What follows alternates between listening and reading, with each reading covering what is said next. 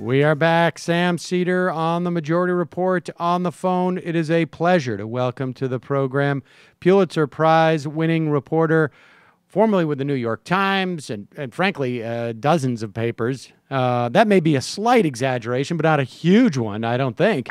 Currently a columnist for the Daily Beast, author of his latest, The Making of Donald Trump. David, thanks so much for joining us. Thank you. 5 big papers, of which the New York Times and the LA Times were 25 of the 40 years I spent at big newspapers. So, and you've spent decades reporting on Donald Trump. So let me ask you, just sort of start with this sort of broad question. Yeah. Did you ever think that A, he would ultimately run for president, or B, that he would ultimately be this close to being president? Well, on the first one, Donald's been talking about being president since 1985. He asked George H.W. Bush to make him his running mate instead of Dan Quayle in 1988. I'm not sure Donald can spell potato any better than Dan Quayle. He ran in 2000 on a fringe party ticket and boasted that I'll be the first candidate for president to turn a profit off of my campaign. And, he's in 2012, he said he was running and then he dropped out. So I'm not surprised at all. But I mean, seriously doing it. Like, Pat Paulson ran for president too.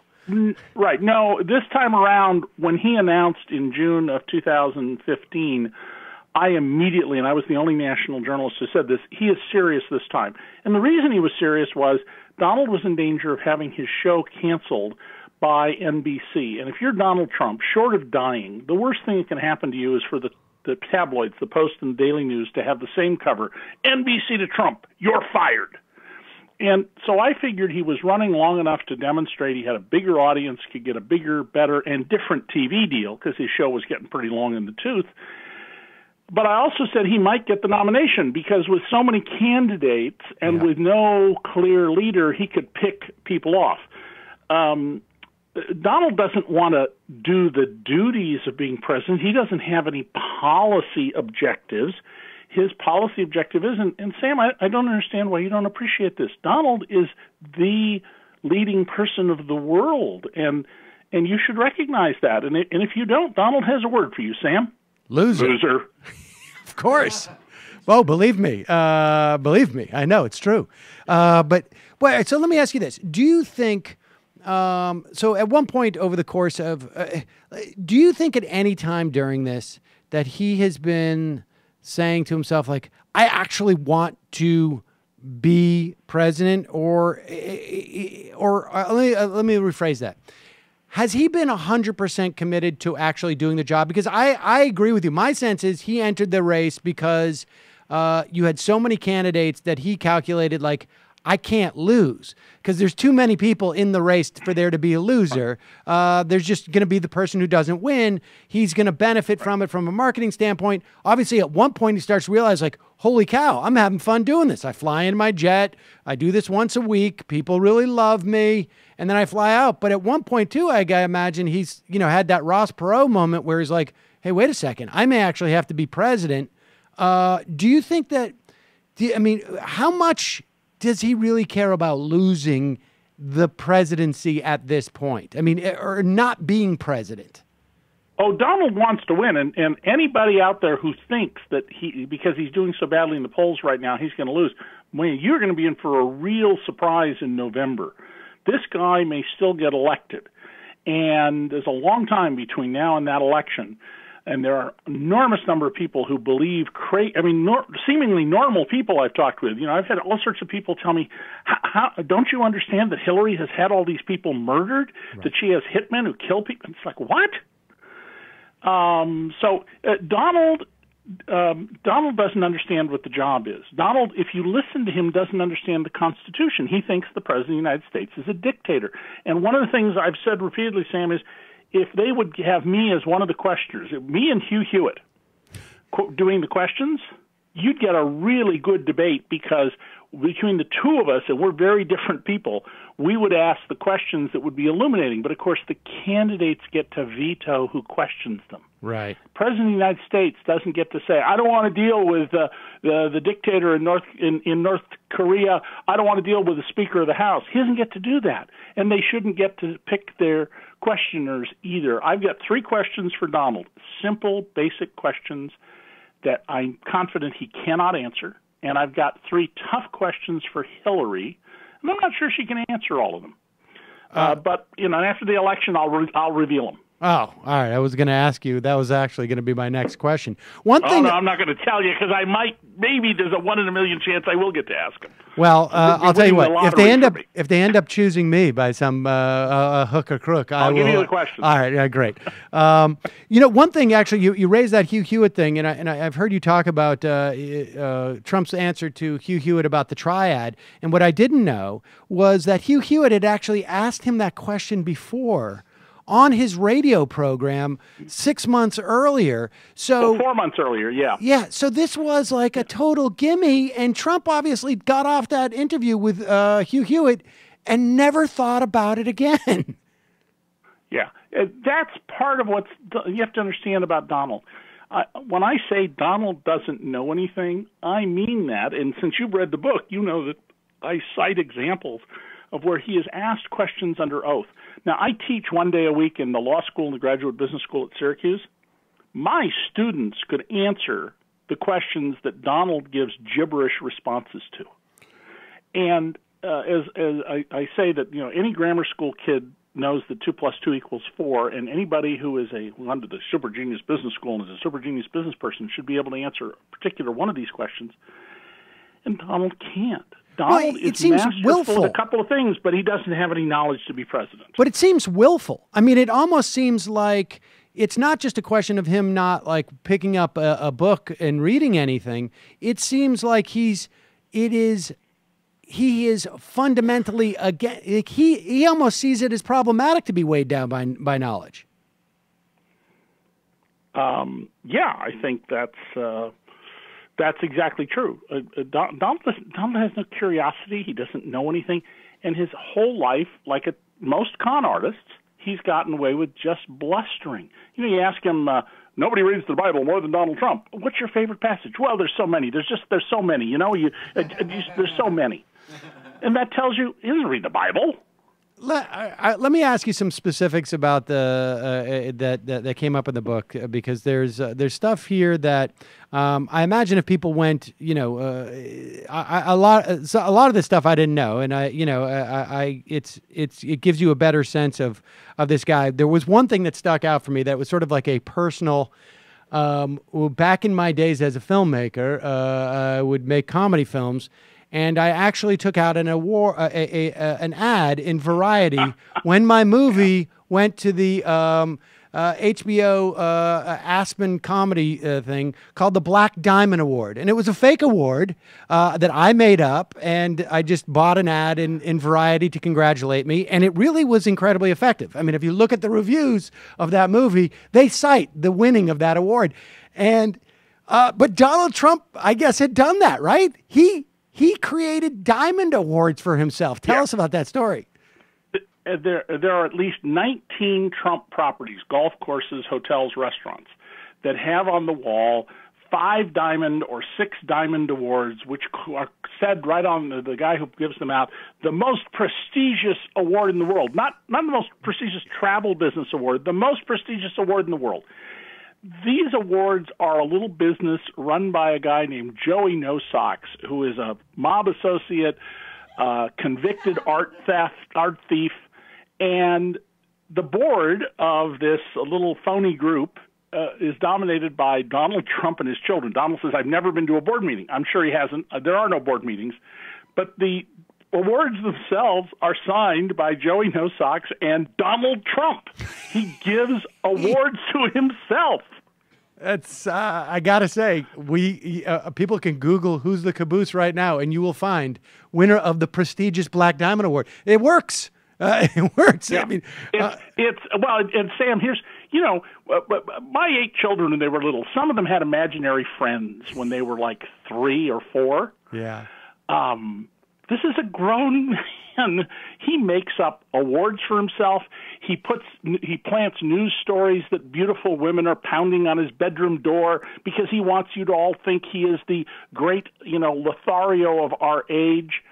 He wants everybody to think he's the modern Midas, even though much of what he touches turns to dross. It's all a con. It is. It is amazing. I mean, to see it all in one place like this is it's amazing. I mean, that's what I want to do, was to connect the dots, because this is what happens sometimes. When George Bush ran for president, I wanted to go vet him, and the New York Times had other people doing it, and they weren't investigative reporters. And when they finally did let me go vet him, they said, well, everything here was published somewhere, so we're not going to do the story. But nobody had connected the dots. I mean, how many people know that George Bush's fortune derives from a tax increase that he arranged to funnel into his pocket? And with Donald, my book is almost everything in my book is stuff that's been printed elsewhere. That's why there's 44 pages of notes. But nobody's ever drawn them together and connected the dots and said, look how these things all fit into a piece to understand who he is. And that's, for Donald, that's real troublesome, because his whole image is built on you knowing what he wants you to know. There's sort of like there's a couple of like stories that I want to get to, but before we get to that, tell us about. I mean, one of the things that I think really sort of is really striking, and I think we've mentioned it on this program at least to a certain extent. We spoke to Wayne Barrett a little bit, and he had done a lot of also of this reporting, but. Tell us about.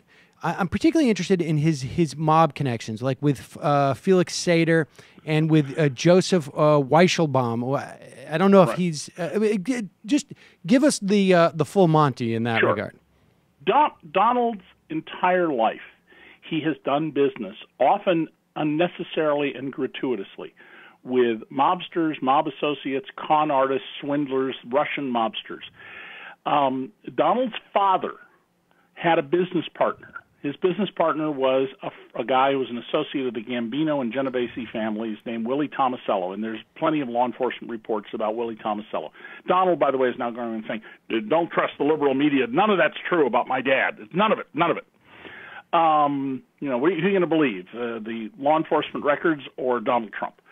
So Donald, when he came to New York, to Manhattan as a young man, made a beeline to connect up with Roy Cohn, the notorious Roy Cohn, lawyer for Senator Joseph McCarthy. And Cohn's clients included the heads of the Gambino and Genovese families and lots of other awful people. And through him, Donald got labor peace because they controlled the unions. He got away with putting non-union guys on union work sites. And when there was a concrete strike, Trump Tower, a concrete building, was being built. Every place in the city, the concrete flow stopped except one, Donald Trump's Trump Tower. Donald, in recent years, has done business with a guy named Felix Seder. Now, he told a reporter, I think it was the AP, I wouldn't recognize the guy if you're in the room. I hardly know him. Well, they were together in Colorado, in two cities, in Phoenix, in Fort Lauderdale, in New York City. There are plenty of photographs and videotapes of them. They were investors together.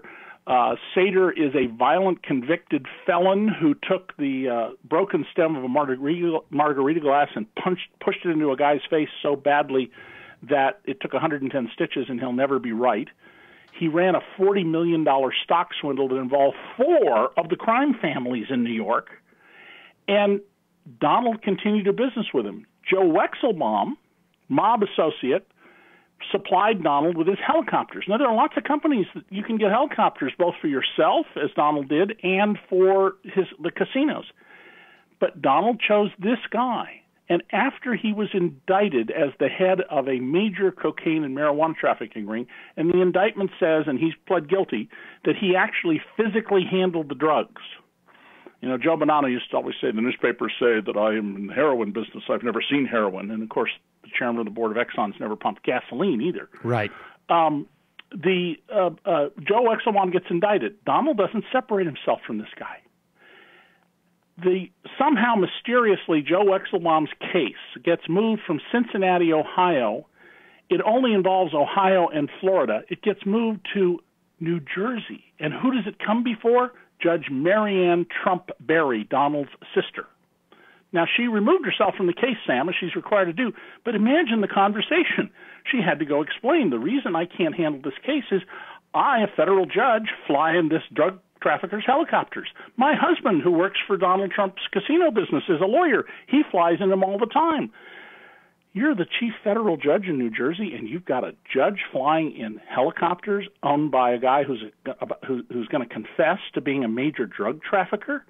Well, the little fish in that case, they got up to 20 years just for delivering the drugs, and what did this guy get? He spent 18 months in the clink, and then he moved into a multi-million-dollar apartment in Trump Tower. In Trump Tower? Yeah, now, and Donald wrote a letter. Oh, I almost forgot the best part.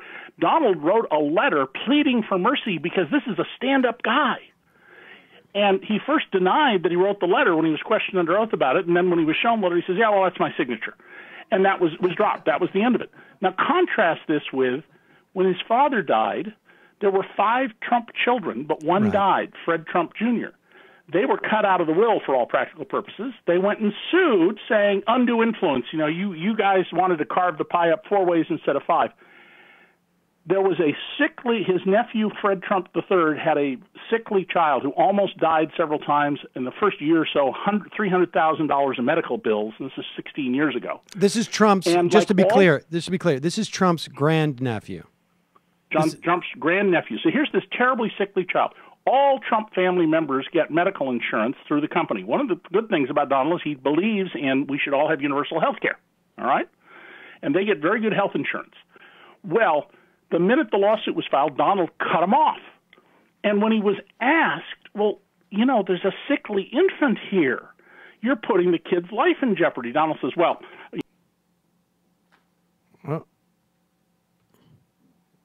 we lost him. Hold on for 1 second, folks. What happened there?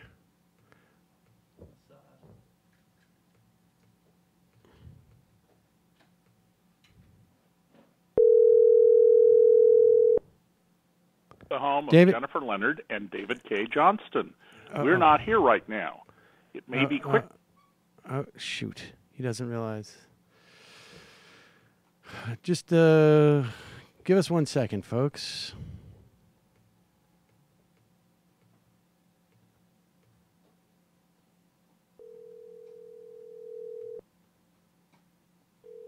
Hi there. When did we lose it? We lost it right at when they asked Donald Trump about how can you cut off this sick infant. I'm fine. I'll pick it up right there. Ready? Yeah. So when Donald is asked, how can you cut off the insurance and put the life of this baby in jeopardy, Donald goes, well, I don't like people who sue my father's estate. And then he's asked, well, don't you think this will look cold-hearted? And Donald says, well, what else am I to do? I mean, this is a man who has no regard for the welfare of this little child, and yet he goes to bat for a major cocaine trafficker. What else do you need to know about his fitness to be the president of the United States? I don't need to know much else, but I am curious as to why, as to what it was that he was, whether it was just out of the goodness of his heart that he was supporting this otherwise very sweet and nice cocaine trafficker, or was it just that maybe it wasn't just helicopter services that Donald Trump was getting from this guy? So what I say about that, Sam, in the making of Donald Trump is this. We don't know what motivated Donald. Here's what we do know. Donald could have lost his casino license over continuing to use this guy's helicopters and continuing to associate with him and writing a letter seeking mercy for him and initially denying he'd written such a letter. That casino license, it was unbelievably valuable to him. He could have lost it. What would motivate Donald Trump to do this? Well, the only thing we do know is this.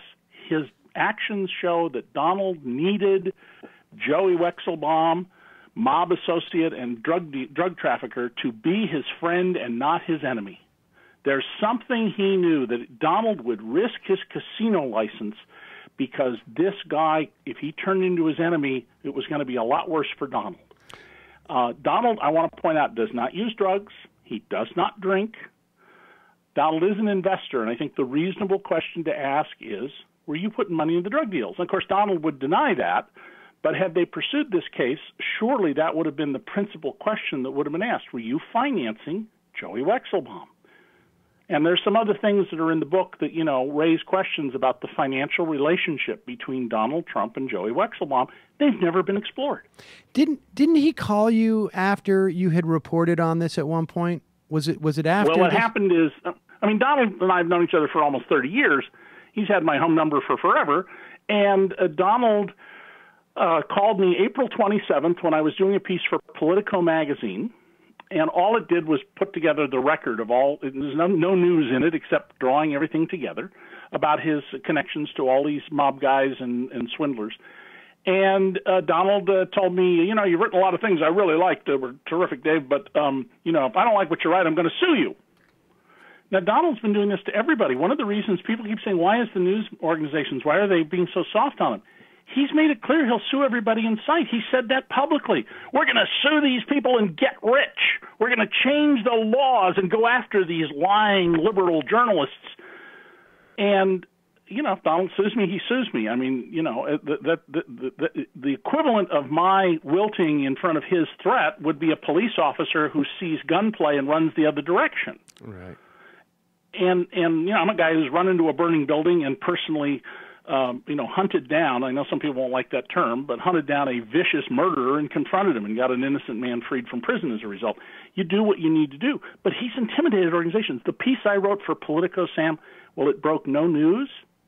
In my almost 50 years of investigative reporting, it was the most heavily lawyered piece of my career, which tells me that Donald or his surrogates have made it clear to these news organizations that, you don't go there. Interesting. And they can't win. Donald can't win a lawsuit, but he could cost you tens of millions of dollars in litigation fees. Right. We've seen this play out, I guess, with Peter Thiel and Gawker and O'Brien, who wrote a book about Donald. Right.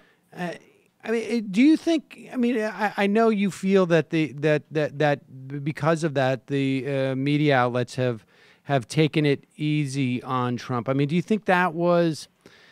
Do you think it's just easier on some level for them to say, like, he said that Obama founded ISIS, or he threatened to or encouraged people to assassinate Hillary Clinton?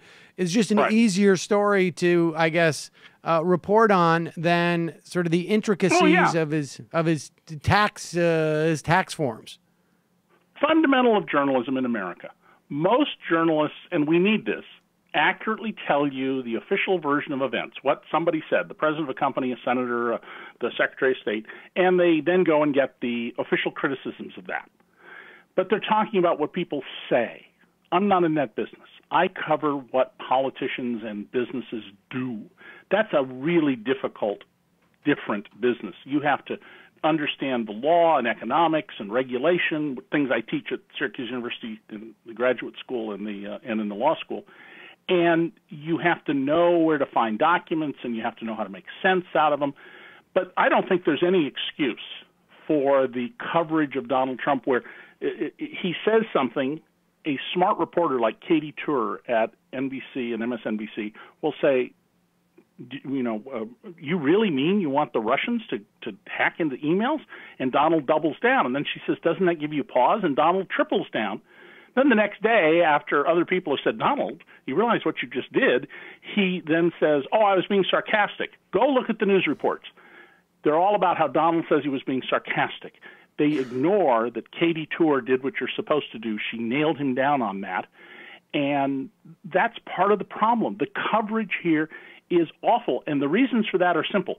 One of the fastest disappearing jobs in America is journalists, and news organizations have nothing revenues today. The New York Times had $1 billion of ads in, I think it was 95 or 6 or 7. And today their total revenues adjusted for inflation are about a third of that. Wow. They don't have the money to do this stuff right. So where do we go from here? I'm not even talking in terms of Donald Trump, but from a media and journalism perspective, I mean, the Times, I guess, announced the other day too that they were no longer going to do more or less local reporting. Like, we're not going to cover Albany, in any sort of specific way. Albany, for people outside of New York State, is our capital, and it's an incredibly corrupt. We have an incredibly corrupt state government in this state, right? Where I don't know, not half, 3/4 of the leadership I think is in jail right now. Yeah. I mean, so where does that leave us? I mean, I think that what this election is bringing to fore a couple of things, Sam. One of them is that our democracy is in really serious, deep trouble, that turning politics from parties into the personal is having terrible effects, and television is contributing a lot to this, that the decades of very well-funded attacks on honest journalism, people have those bumper stickers, don't trust the liberal media. Right, we're going to trust Fox News where it's well documented they lie all the time. The weakness, the financial weakness of news organizations, all of these are contributing to really fundamental danger. And now you have Donald Trump coming along promoting violence. And there will be more violence. And it's not just, by the way, people with Trump. A man here in upstate New York, where I live, I'm in Rochester, New York, wearing a Trump T-shirt was beaten with a crowbar the other day. Oh, geez. Once you unleash these forces, all sorts of things happen. And Trump, when confronted with, you don't even go within 100 miles of hinting at your opponent being assassinated, he says, it was all misunderstanding. Well, yeah, you and I could say, okay, fine, you spotted brutally, but there are plenty of deranged and zealous people. I mean, let's remember, you were on MSNBC last night, and I think you guys discussed the guy who murdered Itzhak Rabin. Mm-hmm. Said, I'm not crazy. I want everyone to know he was the devil, and it was my duty to kill him. And there are people out there who certainly think Hillary Clinton's the devil. Donald Trump told them she's the devil. Right. Well, amongst others. This is frankly, very bad. Right? Our democracy's in big trouble, Sam, and we need to recognize it. And we need to stop having, people like Paul Ryan, who is a public servant. You and I just don't see the world the way he does. They need to do more than what they're doing. They need to really step up to the plate and recognize what's going on because of this campaign. Do you think the media is holding people like that to account? Because here's what I think is going to happen. What we saw from Paul Ryan, who got up there the other day, I thought was one of the single most cowardly acts in public life that we've seen. I don't know, maybe there's been a lot of them, but frankly, but in recent memory, I thought that performance was just unbelievably cowardly for someone who is the Speaker of the House. And I mean, but I am quite sure that come January of 2016 or February of 2016, or let's project even into like April of 2017 rather, that all of that, there's going to be no accountability for the Republican leadership. They're all going to disavow Trump. Maybe it'll happen like, in the second week of October when the polls are way out of kilter, or they'll do it on November 9th. They'll say, I'm glad he lost, and all will be forgiven. There'll be no, that none of this accrues to someone like Paul Ryan. And frankly, we had a similar conversation last night on that same Hayes program about the Clinton campaign putting out a press release crowing about John Negroponte endorsing her. Like, if there is no official or media or just no broad acceptance of like, hey, you don't brag about a John Negroponte because he was involved in some pretty heinous stuff. I mean, obviously, we're not going to go back and we're not going to try people who are involved in these things. It's just not going to happen. But there should be some measure of a societal circuit breaker that says, like, you're going to pay some minor price so that you don't have a legacy, so that it sends a message to people in the future, like, this is just not appropriate behavior. Sam, if you're Paul Ryan, who was the head of the Republican Party until a couple of weeks ago, I understand that you have to think about the institution of the party. And I understand that if you were one of the candidates and you said, I will support the candidate, all you have to do is say, I support Donald Trump, and then go sit on your hands and do nothing. You've now fulfilled your obligation. You don't have to do anything more than that. I don't think you have to attack him. But when he starts going outside of the boundaries of civil democratic society, when he says, well, beat the guy up or whatever he said about the guy in the crowd, I'll pay your legal bills, not that he ever would, he wouldn't, he's inciting people to use non-voting ballot methods. He is proposing, I would argue you could make a case that he is proposing treasonous action and revolutionary action. If you want to be a revolutionary against the United States government, go right ahead. Don't be surprised if you lose that we shoot you. We imprison you at a minimum. And that's what Donald Trump is doing because he has no understanding of the political process.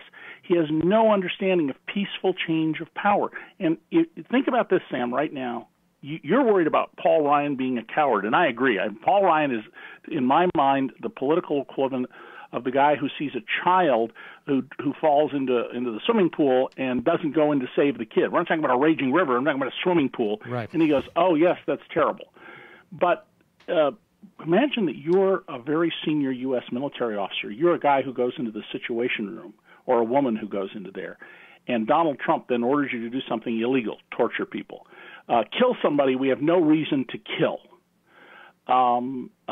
To use a nuclear weapon, to invade a country without any authorization from Congress, your legal duty is to stand up and say, Mr. President, that's not a lawful order, and I cannot, under the law of military justice, follow that.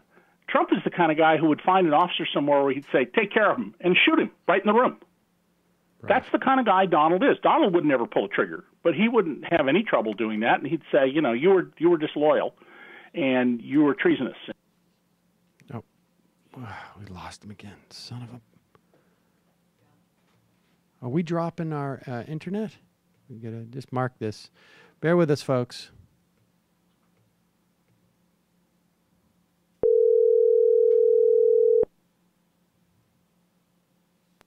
Hi there. Hi. Sorry. We'll just. I mean, so Trump is that type of person who has no. Is not bound by any of our democratic norms, I guess, is the... That's exactly right. Donald Trump doesn't know what's in the Constitution. Have you noticed no journalist has simply asked him a simple question? What section of the Constitution provides the president with his authority? Right. If you ask that, Donald would bluster his way out of it. You ask Hillary Clinton, she'll tell you right off. I'll tell you right off. Do you know, Sam? The section... 3 section? No, 2. 2. All right. But I mean, it's. I was close. I was within one. You were close. Congress, President, the courts. Right. But Donald, if he were asked that question, instead of saying section, it's actually article. My point is, he would say, well, there's so many things the president can do, and there are, and he would just buffalo his way out of it. And you're going to run for president. You're not running for president, Sam. Don't you think if you're running for president, you sort of ought to read the job description? Yes. I mean, I've read the Constitution, but... Donald has not. I assure you, Donald has not read the Constitution. It's clear. I mean, it's clear the guy has no interest in I think it's willful. I just think the ignorance just seems to be willful. I mean, he wants to be dictator. Listen to what he says he's going to do. He's going to tell corporations where to build factories. Where are the principled conservatives, and there are some, and surprise, surprise, National Review is one that's turned out to be principled, saying that's totally wrong. The President of the United States shouldn't tell companies where to invest their money. People who say they're conservatives, there's too much government, it's too big a government. You want to get corporations to invest here and not overseas, change the rules so that they do that. But you don't tell them what to do. Right. And Donald, all the way through, talks as if he's a dictator if he gets into office, because Donald thinks that's what he would be, and that's what Donald thinks the president should be. Weakness to him is, well, Congress says I can't do this, so I got to do something else. I feel like all roads go back to that damn ice rink in Central Park, because I feel like that's where he learned his lesson. That was the big sort of the big pivot point where he became this sort of savior who could build an ice rink, for God's sakes. And did you know he got paid for doing it? Well, I don't doubt it. No, he tells everybody, if you listen to his public speeches, well, I did this as a public service to take care of all of this. He, in Libby Handros's documentary that Donald suppressed with threats of litigation, which you can get on iTunes or somewhere on the internet. I encourage people to download and watch. You have a party, bring people over and have popcorn. There's a guy who says, I did the work on this for free because Donald said it was a pro bono project. And Donald not only got to keep the money, but if you take your kids to the carousel near the Woolman rink, Donald gets the revenue from that, too. It's in his presidential disclosure form. Public service. Give me a break here. Wow. Well, that's the last time I'm going there. David Cay Johnston, thank you so much. The book is The Making of Donald Trump. We will put a link to it at majority.fm. Thanks so much for your time today. Really appreciate it. Thank you, Sam. Hey, it's Sam Seder. Why don't you subscribe to this channel? You can do so right over here. Subscribe.